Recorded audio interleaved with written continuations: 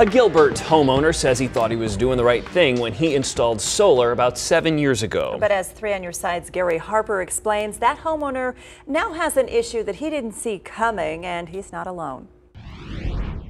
Well, if you have solar or you're thinking of going solar, keep this in mind. When it comes to replacing your roof, you're going to have an added expense you were not expecting. For wherever it's leaking, who knows, but it comes down and goes through this particular light. When it rains, Gary Pike has a water leak problem, a problem that he says is getting worse. We have a couple leaks on the roof, so we're needing to repair the roof.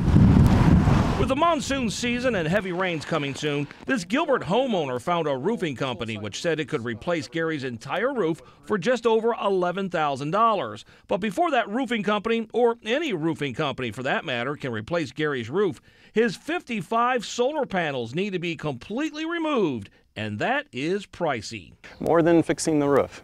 He's right. In fact, just to remove and reinstall those solar panels will cost $13,000. That's on top of the more than $11,000 for the roof.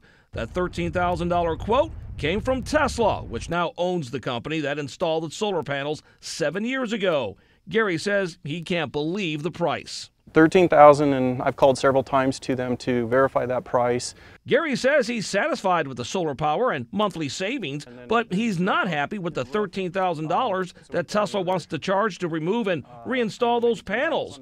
Gary says he could go with a less expensive company to remove the panels, but that causes another problem. They've said that if there's any damage to those solar panels at that time or in the future, that they're not responsible to cover any of that damage. 3 on Your Side got a hold of Tesla to verify that they really want to charge $13,000. They confirmed the price, but after our involvement, Gary says Tesla reached out to him and reduced the cost to $9,000.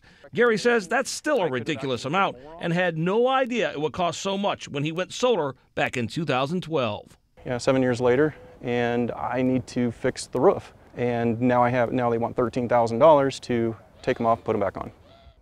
Now, keep in mind, this is a common issue for anybody who has solar, but it's something they just don't think about. I'm Gary Harper, 3 on Your Side.